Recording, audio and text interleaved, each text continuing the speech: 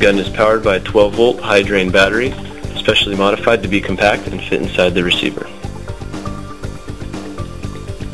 Current from the battery passes through a safety fuse, and then out through a 9-pin connector into the foregrip, which contains the charging circuit, and also to a voltage regulator board.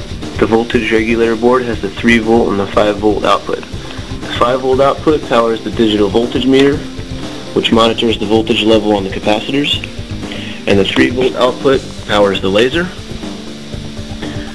and also sends the gate signal to the SCR. The charging process is begun by flipping the switch over the handle. That sends power to the foregrip, which contains the charging circuit, which is a ZVS flyback driver. The flyback driver oscillates the primary side of this flyback transformer.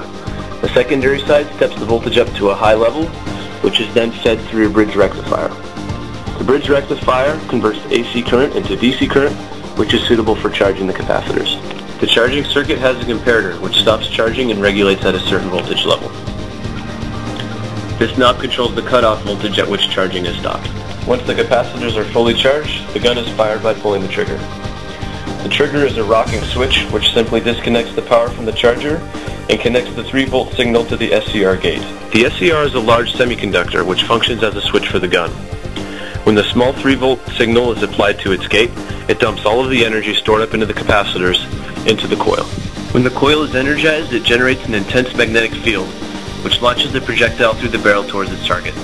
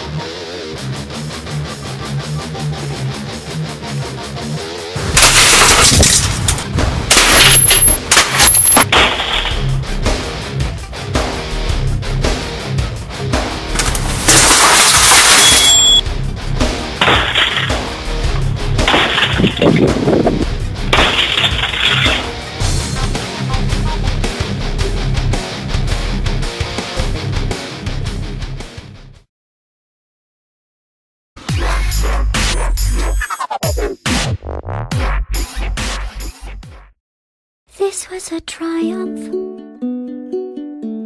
I'm making a note here, huge success. It's hard to overstate my satisfaction.